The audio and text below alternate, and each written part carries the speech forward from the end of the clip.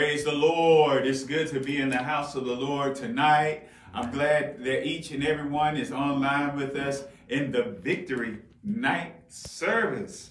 All right. And let's do this, y'all. As we enter into the praise and worship portion of the church service, the Bible tells us the heavens declare the glory of God, and the firmament showeth his handiwork.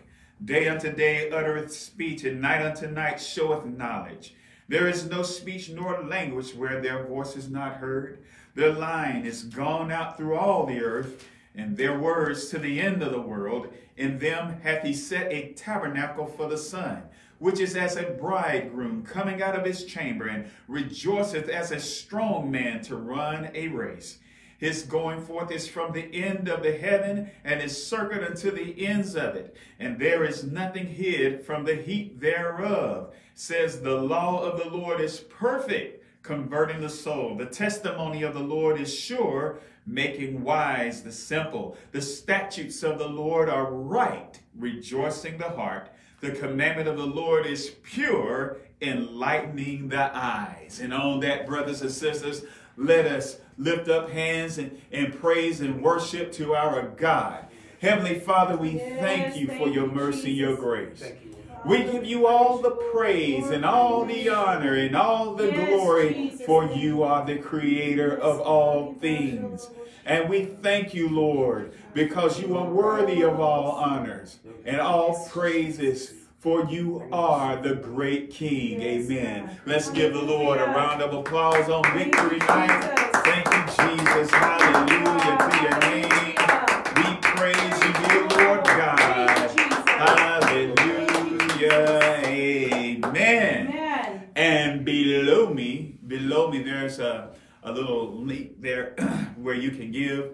And remember, all Christians faithfully and consistently pay their tithe and gladly give in the offering as unto the Lord.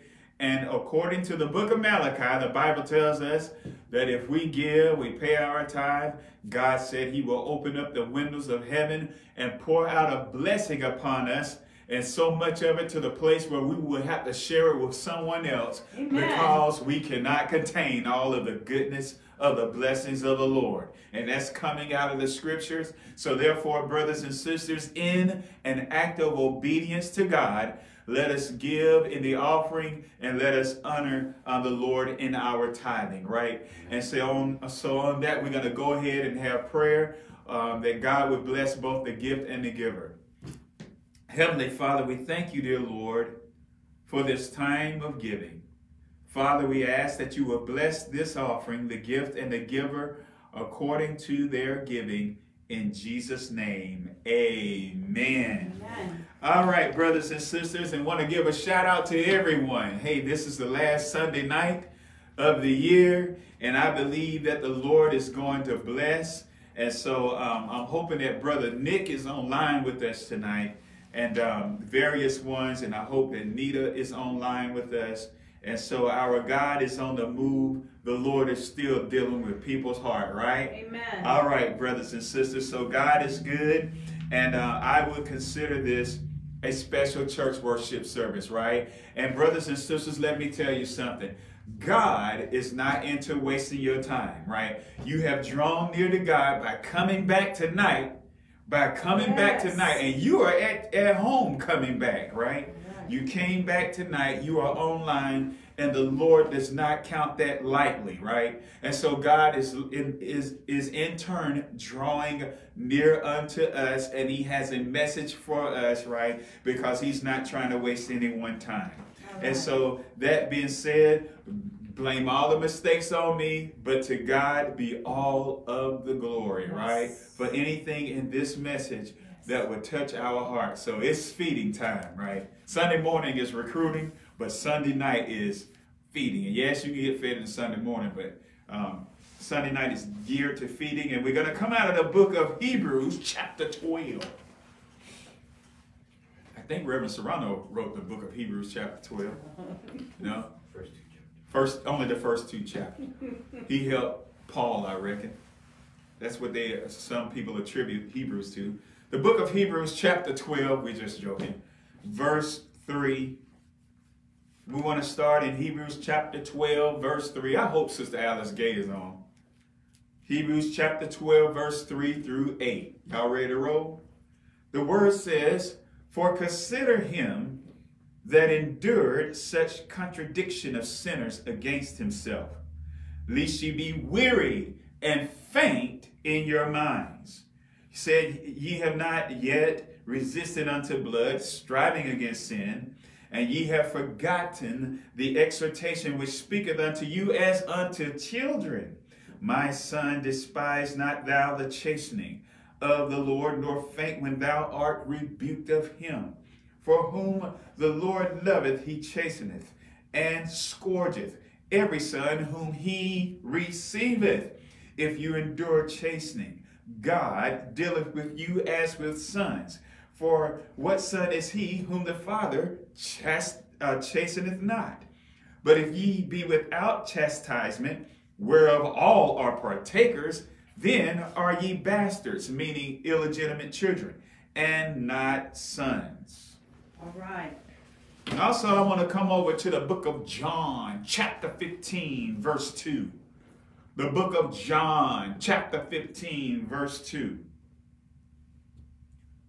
Where the Bible reads, "Every branch in me that beareth not fruit, he taketh away, and every branch that beareth fruit, he purgeth it, that it may," what, y'all? "Bring more fruit." He purgeth it, that it may, what, y'all? Bring more fruit. And with the help of the Lord and the Holy Spirit, and I want to go into the year 2021 with this, we want to preach on the message entitled, "Learning How to Recover." Learning how to recover. Let us pray. I would like to ask Reverend Serrano, sir, if you don't mind, asking God's blessing on this church worship service, please. Heavenly Father, thank you, Lord God, for this time to be here in your presence, Lord God, to hear your word. Yes. We ask, Lord God, that you touch each and every person that is listening in, Lord God, who has logged in, who has joined us. We pray that the message will touch each and every one of our hearts, that we'll be moved, Lord God, to draw closer to you, Lord. We pray that you touch Pastor, lead him and guide him, Lord God, according to the message you've laid on his heart, Lord God. Let the result of this service be that your name will be exalted, that you will be glorified. We ask this in the mighty name of Jesus. Amen. Amen. Amen. And I'm turning my Bible because I don't want to be fumbling around. I don't want to lose your attention, so we want to be all marked up and ready to rock, right? Amen. Learning how to recover. In band class, there was one thing that we were taught when we were performing. And that is, when you make a mistake, recover, and that recover quickly, okay? Because you can't get so stuck on the mistake to where you begin to make a big eyesore, more so a big hearing sore in the people's ears, right? Because if you recover quickly, right? If you recover quickly, they cannot tell.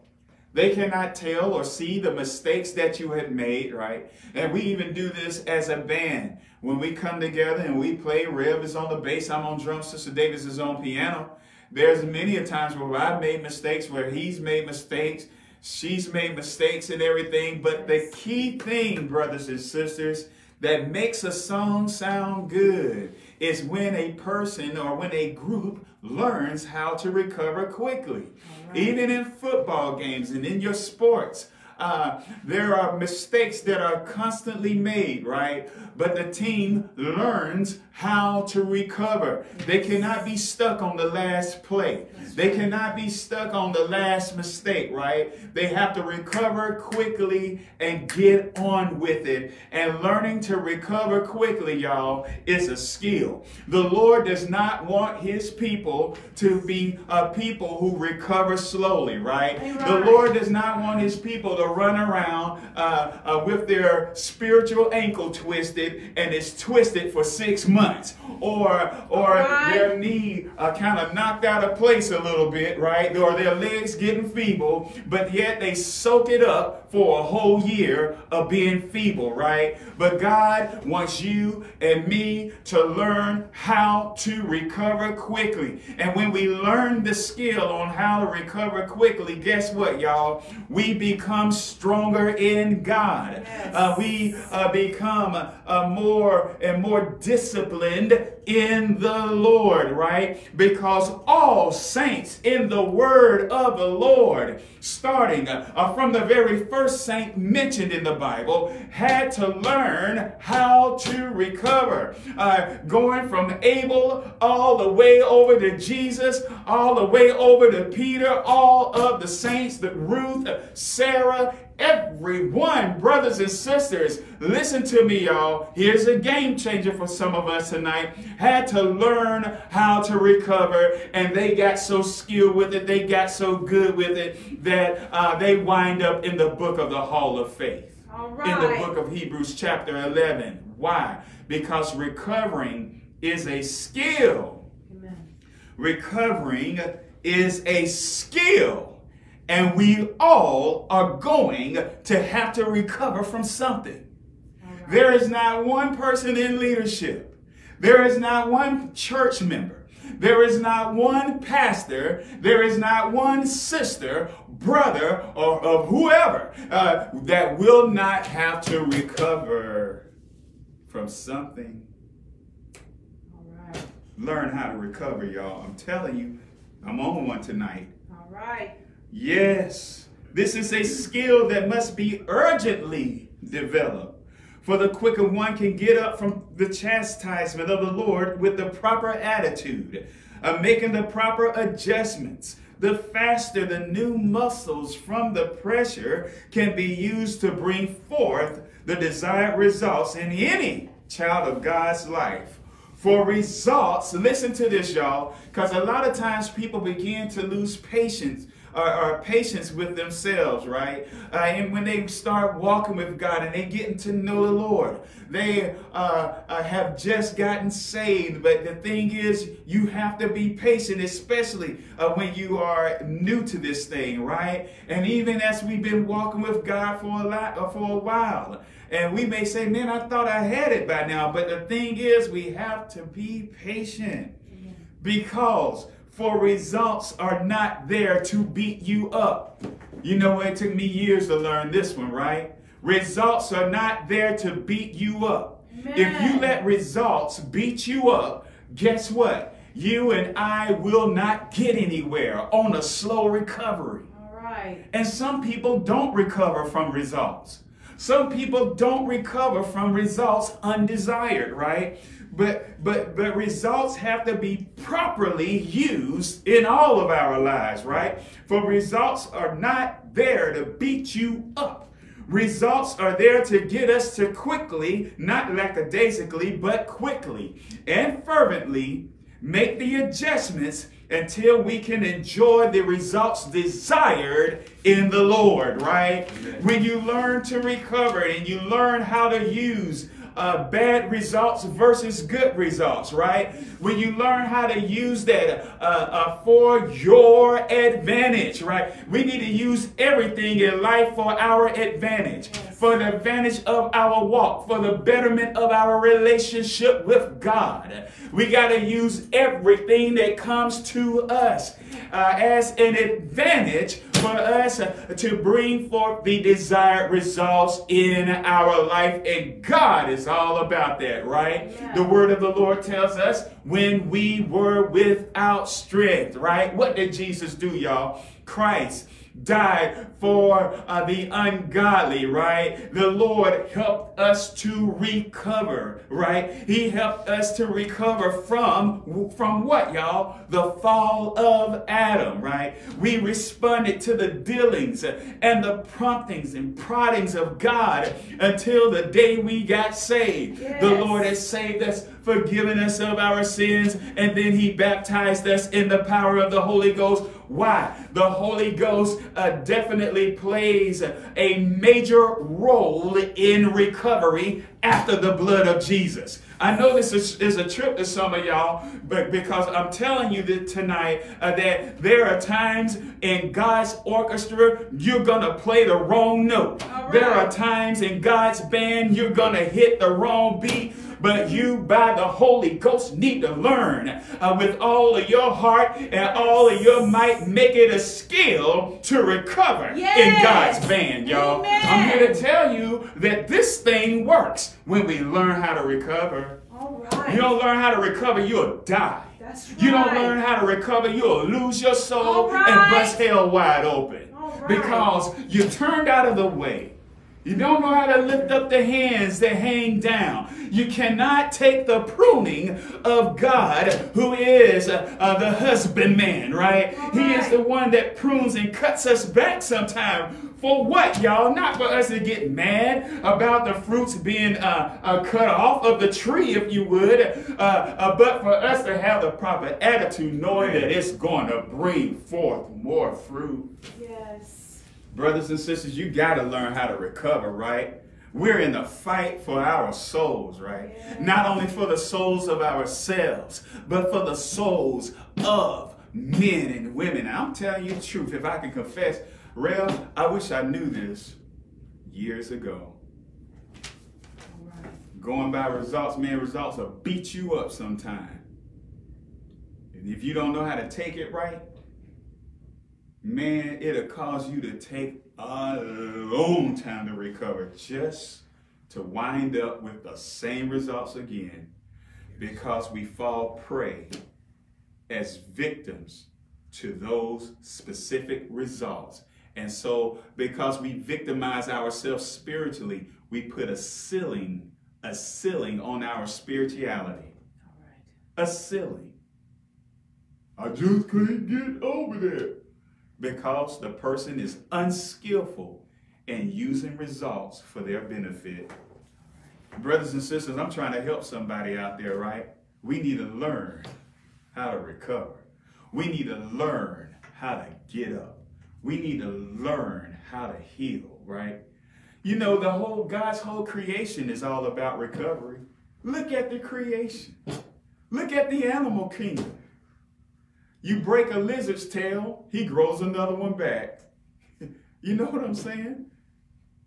It's all about recovery. You can't even kill all the ants. You can put all the ant kill you want, and I can put all the ant kill I want outside, right? But somewhere, somebody done found them a queen. Those soldiers got a queen, hemmed her up, and she gets pregnant, and she gives all these eggs out. I'm having fun. Hem up that queen, she still keep making them babies. And you go, where did all these ants come from? I tell you where they come from. Recovery. And they win every time. Yes, they You do. ain't going to get rid of all the ants. They recover too quick.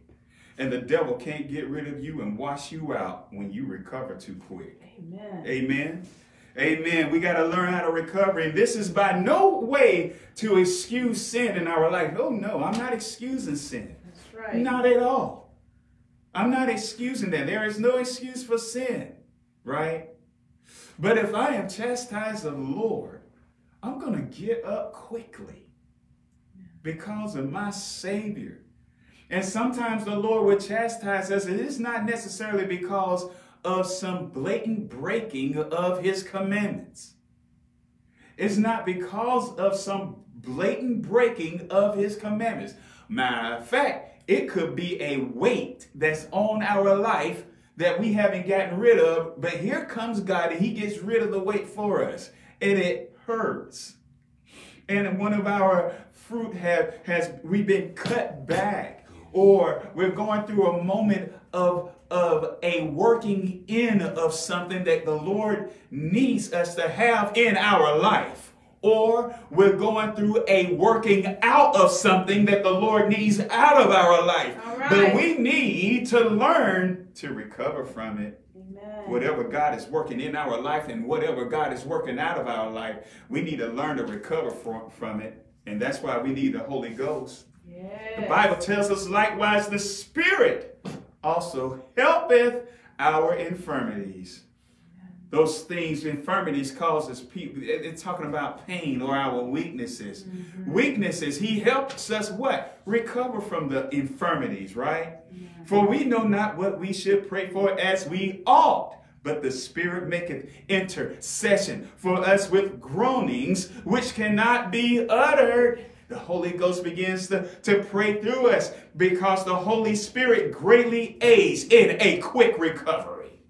Not a slow recovery, not a slow process recovery, but a quick recovery. Through the Spirit, we are aided in, again, lifting up the hands that hang down.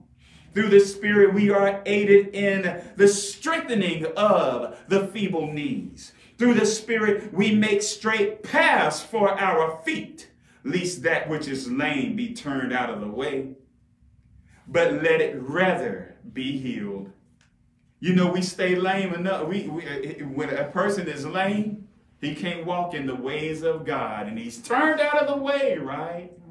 But he said, let us recover quickly, lest that happens, right? For you see, God has not made any throwaways tonight. The Lord has not saved you just to throw you into hell, right? But the Lord has saved you for what purpose? Yes, to go to heaven, right? That is good. That's great. Thank God for heaven. But in the here and now, he made you, he saved you to make you reflect his image in virtue and in character. And how many of us start off in the perfect image of God at salvation and at the baptism of the Holy Ghost? None. You have to learn Jesus, right? Jesus said to us all, he said, what y'all? He said, take my yoke upon you, learn of me, right? Something like that. Learn of me. He said, my yoke is easy and my burden is light. Yes, you have to learn, and how. You have to be skillful at recovering. Yes, our God aids us in quick recovery, not sluggish recovery. Skillfully to recover. We got to learn to skillfully recover, right? And we talked about muscles. Muscles are made, are stronger, or rather you get the results of the strength of the muscle after what, y'all? The recovery. You go to the gym, the first thing you're going to do is make your muscles weak. Why? Why? Because the little muscle fibers begin to tear, so they can do what, y'all? Grow back. And it grows back, tear grows back, tear down grows back, tear down grows back, and it begins to layer, and it begins to build up more and more, and you get more muscle, and you get stronger and stronger as the muscle recovers. Amen. As the muscle, and then they give you medicine, amino acids. They give you certain supplements to help you have a quick recovery, and the Holy Ghost is the one that acts as a spiritual supplement to help your spirit, your faith, which has to be broken down every now and again, and you have to go through the challenges. It helps your faith to build more fibers and more strength because you know how to recover. That's right. You know how to recover. Can you recover tonight? Ask yourself this tonight. Am I skillful at recovering? Ask yourself this. I want to ask you this. If not, are you willing to become skillful at it? Amen. We over here listening to this cute little message and everything, but my thing is this, right? I want you to live it. Amen. I want to sit here and blow hot air, right? You took all the time to come to this church worship service, right? Just to let it just blow up in smoke, to receive knowledge, as the Bible says, to ever be learning and not able to come to the knowledge of the truth that can change your life. Not ever learning, but not able to come to the knowledge of the truth. We can't be like that. We need to take the messages to heart tonight. We need to take this thing to heart and say, I am going to be a skillful recoverer. I'm going to be good at this thing, right? Because I want some results from God. I want to be able to pray. I want God to be able to hear me. I want him to be able to heal people because I asked him to. There are results that I'm after in Jesus, right? And there are results that I am after in myself. But don't get beat up by the results. You know, sometimes when we look at our life, when we see little threads of stuff, we're trying to get somewhere, but it's only threads of this and threads of that. Let me tell you something. Thank God for the threads, because something is there that was not there before. Amen. Some of you are serving God like you never have before, and you still get beat up by the results, right? But the thing is, if you don't like your walk with God, guess what? Let that be a schoolmaster, let it be a teacher to push you or to compel you to the desires that you're looking for in God, right? Amen. I don't feel the Holy Ghost enough. That does not mean that you never will. I don't have this, I don't have that type of relationship. Does not mean that you never will. That's right.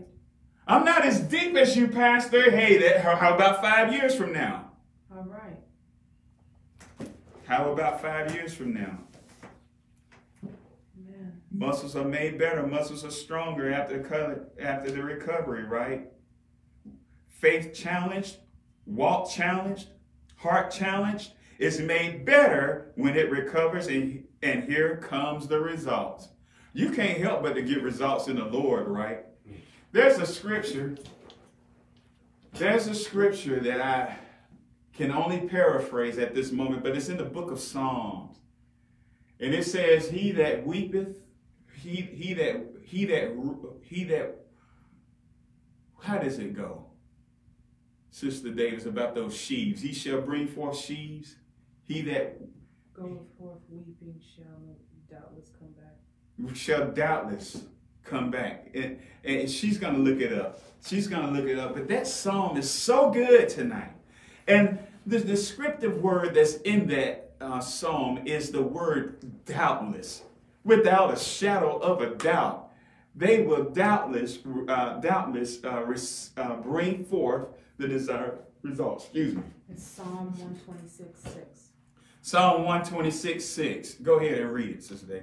He that goeth forth and weepeth, bearing precious seed, shall doubtless come again with rejoicing, bringing his sheaves with him. Ain't that something, y'all? I'm telling you, with his seed, he gonna go out there with his seed. Guess what? He is going to reap the benefits, right? He may be weeping, yes. He may have to recover from some type of a pain or some type of a setback, right? But guess what? He will doubtless come back with reward. Brothers and sisters, sometimes things look really skimpy and things look thin. But hey, you know one thing I like? Is my growth. That is my focus above results, right? Yes, we need results. Again, it is truly a litmus, right? It definitely is. It is a merciless mirror of who we are at that time. But getting beat up over it, you crazy. I may get a spanking, right? But I'm not going to get abused. I'm not going to let it beat me black and blue to the point where I don't want to be with God anymore, right? I don't want to be under any Holy Spirit pushing me and guiding me a certain direction, because it seems like I'm getting beat black and blue. Why? Because I don't know how to recover. But let me tell you something. The Lord does not beat his children black and blue. He may spank them, yes. He may correct them. That's right, yes. But when we learn how to recover, right? Because God does it for our life. Not that he's in threats of throwing us in hell. Oh no, he's not threatening us, right? Because God don't need to threaten anyone. God won't throw you in hell, he will. He doesn't need to threaten anyone, but this is one thing. He guides us as a father that loves his children, right? As a father that loves his children, because his children need to learn, right? And understand his ways. And the best way to endure the chastisement of the Lord is recover. You know, Moses was on the mountain, right? He had to recover. Yes, his hands came down for a while because he was weary, but he recovered. And then he told, and when his hands began to droop down again, he had Hur on one side, and I believe it was Aaron on another side. They put a rock underneath him, right? And his hands were up until they won. Even Joshua, whenever Moses' hand went down, Joshua was down in the valley or fighting against, I believe it was the Amalekites. He was fighting against them. But the thing is that, now I may have as either Amalekites or Amorites. He was fighting against their enemy, we know. But the thing is this, y'all. He had to recover whenever Moses' hands went down. When Moses lifted his hands back up, Joshua could not worry about those who had died. Not that he did not care, but Joshua said, hey, let's get the victory. Yes. We're out here, right? Let's get the victory. Let's recover. Yes. And they what, y'all? They won. Right. They won because they knew how to recover, right? And guess what? Moses didn't run around after that was done. Man, you know what? I'm done with this mess, man. My hands hurt. I'm not going through that again. No, he recovered from it. He recovered from holding his hands up all day long, right? Until they had the victory. He recovered from it. He no doubt probably had to get soaked. Probably had to get rubbed down. They probably had to go find some Bengay somewhere, rub the man somewhere, rub him down. And he recovered, and now here he is with the 10 Commandments and the Levitical priesthood doctrine and everything. Moses received the commandments of God, a man who knew how to recover. And he recovered more than one time, y'all. He recovered more than one time. Joshua recovered, right? Yes. David recovered, right? Samson, y'all, recovered, right? Men and women. What about Samuel's wife? Not Samuel's wife, but Samuel's mom, Hannah. She had to recover, right? She was skillful at it. She became rather skillful at it. Yes. Her husband, I believe it was Elkanah's wife, kept deriding her, laughing at her. They began to pick on this poor lady, right? They began to deride Hannah. Even the priest thought she was drunk. But in her moment of pressure, she still recovered from the ridicule and from the insults of her husband's wife and everything. She recovered and she whispered Samuel into existence. She whispered that little guy. She began to tell God, I want a baby, I want a baby, I want a baby, I want a baby, I want a baby, I want a baby. God, I'll do this if you give me this baby. I'll do that if you give me this baby. And guess what? Here comes Samuel, the man who started the first Bible seminary, y'all. And Samuel had to recover too. The pressure Samuel went through, he had to recover from it. The people rejected Samuel from being a judge over them. He was the last judge. They rejected Samuel, and Samuel began to take it personally, right? He didn't like it. God had to tell Samuel, look, they're not rejecting you. They are rejecting me, but Samuel was taking it personal. He began to jack them up. I haven't stole from you. I haven't done this to you. And how in the world y'all figuring I'm doing this in my own, in my own rendition? How in the world how y'all getting rid of me? But he had to recover from that downtime. Yes, we may count it lightly. We may like, come on, Samuel, man. Come on, Sam. But it meant the world to him. And I'm going to tell you something. Somebody else's pain may not mean much to us. That's outside of them.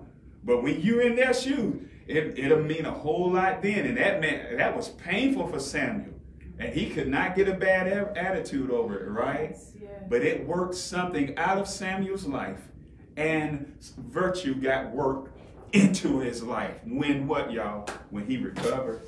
And it's just on and on through the Bible. You can't find anyone in the Bible who did not have to recover, right? Name somebody who didn't have to recover. All right. Jesus too. I mean, who can? And if the Savior had to learn skillfully how to do this, y'all, who took the chastisement of our peace, the Bible says, it was placed upon him. He recovered on that third day, didn't he? All right. He recovered on it. And really before the third day, he recovered while he was hanging on the cross. He said, Father, into thy hands I commend my spirit, right? I commit my spirit unto you as unto what, y'all? A faithful creator, right? Amen. Right? Jesus knew how to recover, y'all. And it's a skill that has to be exercised, Amen. y'all. You got to exercise recovery like a muscle. Yes, I'm trying to help somebody, right? We wouldn't have Amazon.com if Jeff Bezos did not know how to recover, right? Amen. That's your boy. Your girl Oprah Winfrey. We wouldn't have Oprah Winfrey if your girl didn't know how to recover, right? That's right. Right? Your girl, your home girl. Yeah, your home girl. And so on and so forth. And I'm just bringing it out. Michael Jordan, he was out there playing basketball sick and won the NBA, right? And won it. He endured it. All right. And he recovered from the infirmity. He did not let it hinder him, y'all. How about you? Going into 2021, will you learn how to recover? As our heads are bowed and eyes are closed in reverence to God Almighty. You can pray after me. Heavenly Father, we thank you, dear Lord, for all the things that you have done. Lord Jesus, let us continuously walk with you and let this mental capital that you have placed in the hearts of the saints be a helping aid in guiding our relationship with you. For Lord Jesus, we know that you are a keeper of souls, and the very work that you have started in us, you will complete it in that day. And we thank you, Jesus, and we are forever grateful for your mercy and your strengthening power. And we thank you for the food that you have served our hearts tonight. And let it energize us, Jesus. And let us take everything that you do to us and for us, take it the right way. We ask all this in the mighty and wonderful, powerful name of Jesus the Christ. And the church said, Amen. I can't do that. Can't do that now, but we will. We'll be jamming. We're going to get our jam on soon, y'all. Hey, y'all. May God bless you real good. I'm going to get with you, Sister Constance. I got to get with you, find out what's going on. And let's see. Any other announcements? Remember, Tuesday night Bible study is on like a pile of neck bones, as Reverend Woods would say. And hey, it's all good in the hood. May the Lord God bless you real good.